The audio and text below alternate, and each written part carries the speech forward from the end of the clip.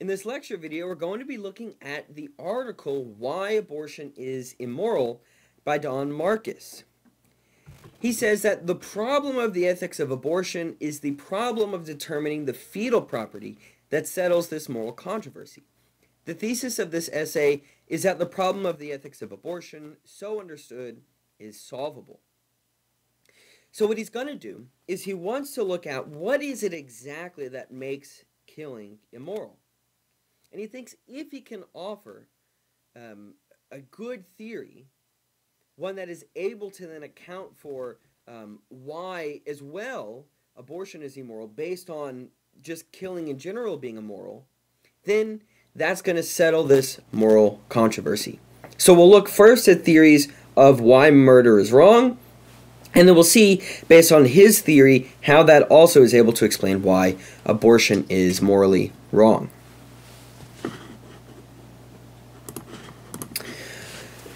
Okay, so he thinks that it's uncontroversial that murder, in general, is wrong. But we want to know why. What is it about murder? What's the property of killing that makes murder wrong? Is it because killing brutalizes the one who kills? Might it be that when one kills, this is the display of a vice? So it's the case that a person is not being virtuous and they're wronging themselves in that way by acting out of vice. Perhaps it would be that the great loss of others who would experience, who are losing the experience of us due to us being killed is what makes murder generally wrong. Then it might be we could say, well, if I'm killed, I can't make any more lecture videos, so this is going to deprive people of the experience of learning about the things I talk about in lecture videos. Or just, we could say someone getting killed, that might just make people sad, and so that's what might be wrong about murder. Maybe it's the sanctity of human life. Maybe there's something about human life that is valuable in itself, that when a human being is killed, it's just simply immoral. So Marquis thinks that these first two potential responses, they don't focus enough on the actual victim. But the third one, while it does focus on the victim, doesn't do so in the right way. So Marquis's theory is that what makes killing immoral is its effect on the victim, and specifically the eradication of that being's future like ours. He says the loss of one's life deprives one of all the experiences, all the activities, the projects, and enjoyments that would otherwise have constituted one's future. Therefore, killing someone is wrong primarily because the killing inflicts one of the greatest possible losses on the victim. So when you kill a being that has a future like ours, you're depriving them of all those things, all those experiences, activities, projects, enjoyments that we generally value in thinking about a future like ours. So let's look at his theory, and he thinks to test it, a theory that explains the moral wrongness of killing will do so by explaining only both things. First, that the explanation fits with our intuitions about the matter. So it has to be something that makes sense to us on a kind of basic level. And two, there's no other natural property that provides the basis for a better explanation of the wrongness of killing. So we want a theory that is intuitive, so it just generally makes sense, but also it's theoretically more coherent than any other alternative. Okay, so again, Marquis's theory is that killing is immoral because it eradicates that being's future like ours. Firstly, Marquis thinks that this theory explains why we regard killing as the worst of crimes, and so it fits the attitude of dying. That we regard it just to be a wrong for killing someone, typically because of the loss of that person. We don't typically think about it as it's wrong by focusing solely on the murderer, although we might have a fixation on justice in the case of wanting to punish maybe the murderer. We aren't just sad when someone is killed because of how it might affect others. We are sad when it affects others only because it might take away some of the future they might experience. But primarily, he thinks we look at dying as something we don't want to typically experience because we will lose out on a future like ours. We will lose out on those potential activities and so on. So he thinks his theory makes intuitive sense. But what about its theoretical consistency? What about whether it's coherent or not? So, secondly, he thinks the claim that the loss of one's future is the wrong-making feature of one's being killed entails the possibility that the futures of some actual non-human mammals on our own planet, or potentially even others, aliens or so, are sufficiently like ours such that it is seriously wrong to kill them also. So he thinks his theory explains not merely why it's wrong to kill a human being, but why it can be wrong to kill monkeys, dogs, cats, etc. So his theory is incompatible with the view that it is wrong to kill only beings who are biologically human. So one, he thinks we have this kind of intuitive sense that it's wrong not just to kill human beings, but other animals as well. Maybe we can't really explain why we also find it wrong to kill other beings.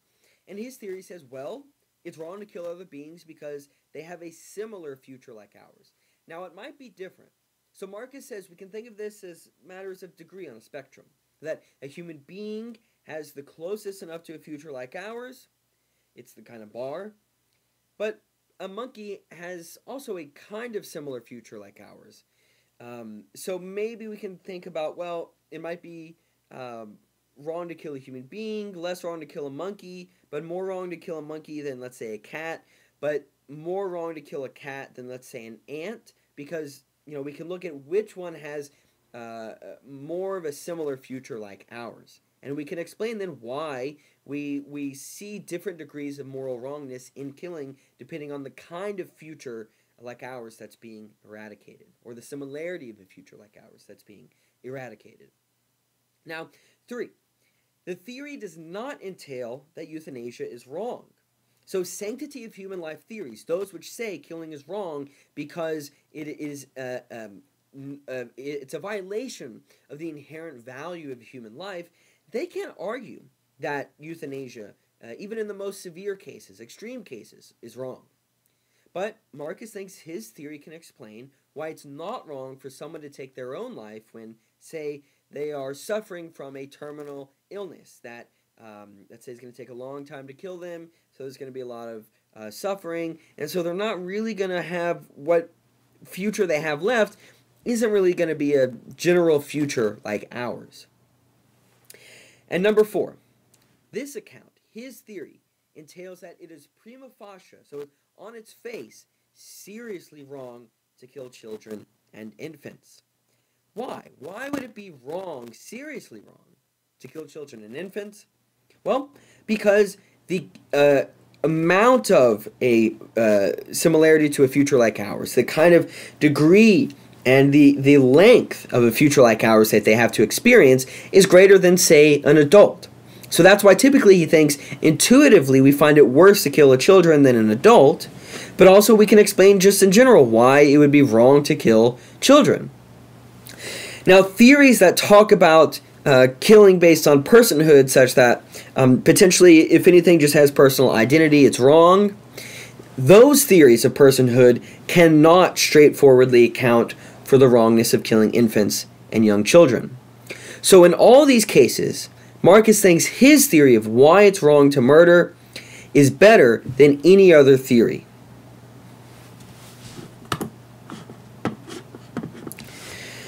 So how does this relate to abortion?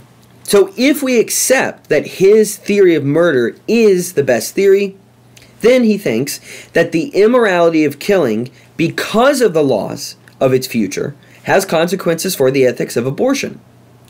Because killing a fetus denies it the kind of future life that is typical to human persons, and so it's wrong to kill the fetus as it is to kill any other human person.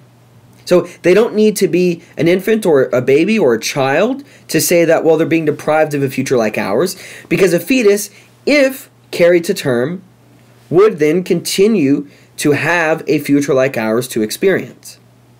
So he says, the future of a standard fetus includes a set of experiences, projects, activities, and such which are identical with the features of young children.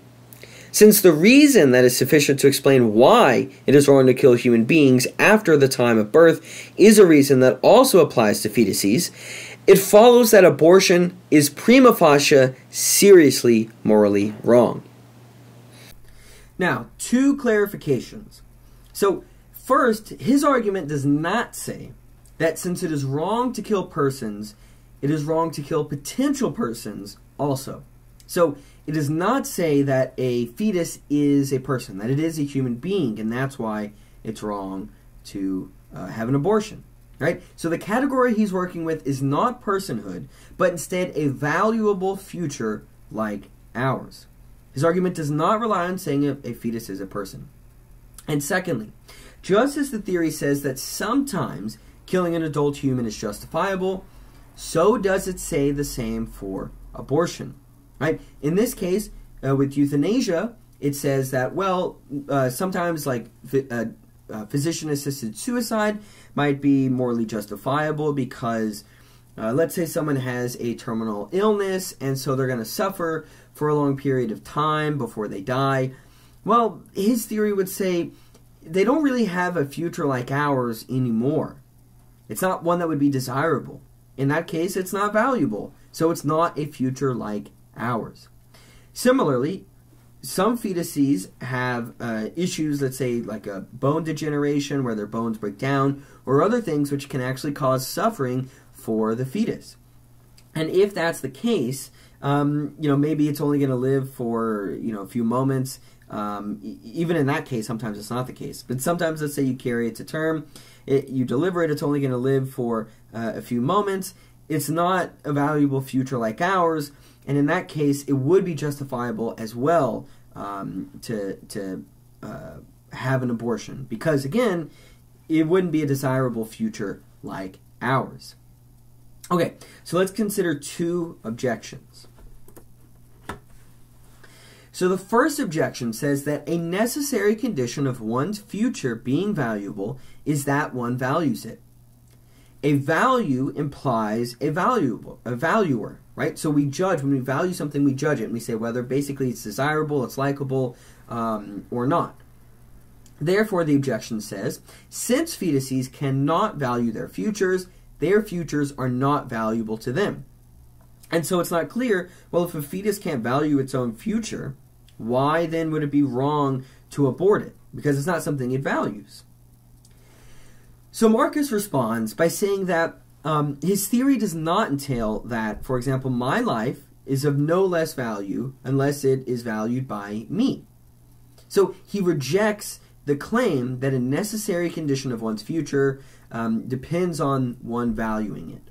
He says, I may think in a period of despair that my future is of no worth whatsoever.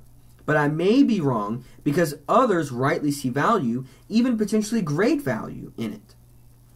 Furthermore, my future can be valuable to me even if I do not value it. This is the case when a young person attempts suicide, but is rescued and goes on to significant human achievements. Such young people's futures are ultimately valuable to them, even though such futures do not seem valuable to them at the moment of attempted suicide. The second objection. Contraception prevents the actualization of a possible future of value. Hence, it is immoral. So this objection seems to be strong on its face because it's saying, well, if you use contraception, you're preventing the possibility of a being that can have a future like ours.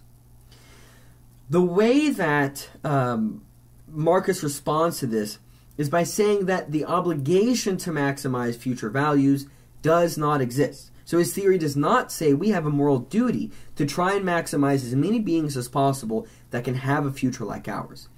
All his theory says is that if there is a being that does have a future like ours, or we recognize it to have a valuable future like ours, then it's immoral to kill it. Therefore, according to his theory, contraception is not immoral. Now, if some new science were to come out and it were to say, well, actually, there already are, let's say, human beings that contraception terminates, this would change the scenario. This would say that, well, then there is a being that actually already exists that does have a potential future like ours. In that case, it would be immoral to use contraception.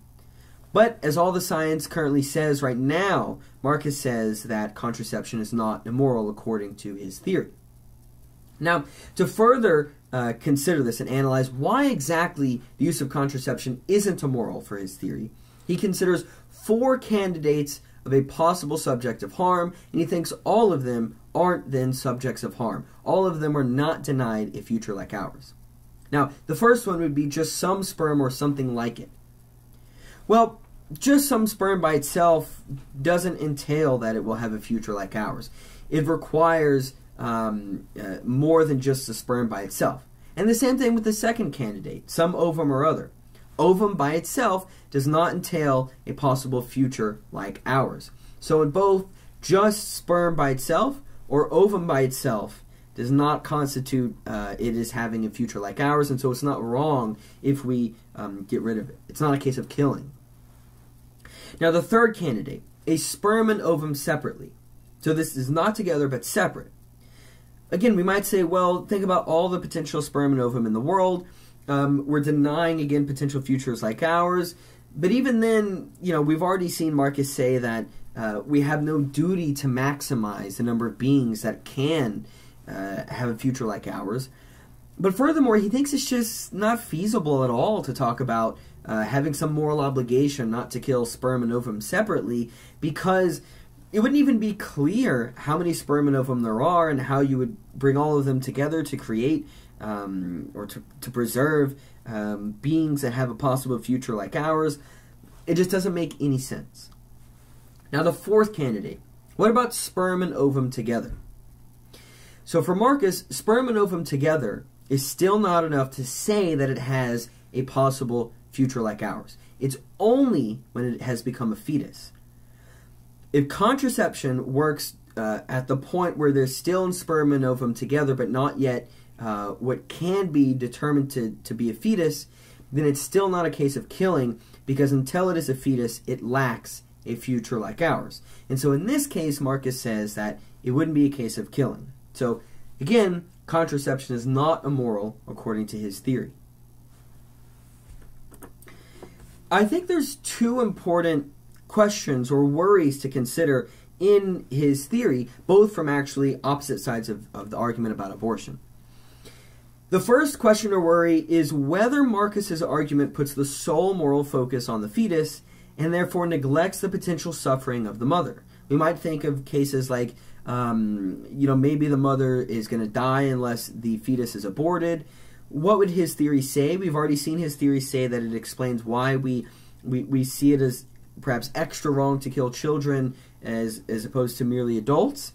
Well, if we consider the same, well, a fetus has a greater amount of a future of ours, like ours, to experience compared to a mother who's going to be older. So would that mean that if we give birth to the fetus, the child, even though it would kill the mother? Is that satisfactory? But what even if it's not the case that the mother's going to die, but what about in instances of rape? Wouldn't his argument seem to say that, well, if you are raped and you become pregnant, it still wouldn't be justifiable in aborting the fetus because, it's not that the child, you giving birth to it, would have a terrible future like ours. You could give it up for adoption or something like that. So it seems to neglect the experience of the mother potentially in these cases. Now, on the other side, I think there's a potential worry from the pro-life side. We might ask, does Marquis's argument allow actually too easily for abortion in cases of fetuses with disabilities? Potentially his argument might seem to say that, well, if you have a fetus that has some kind of a severe disability, cognitive disability or something like that. It might not be, a desirable life. It might not, therefore, have a future like ours. And so in those cases, his theory might say it's justifiable to have an abortion. Now, generally, his theory says it's not morally justifiable. But in these extreme cases, perhaps his theory does say that. So these are some questions to consider, I think, for his argument as to why abortion is immoral.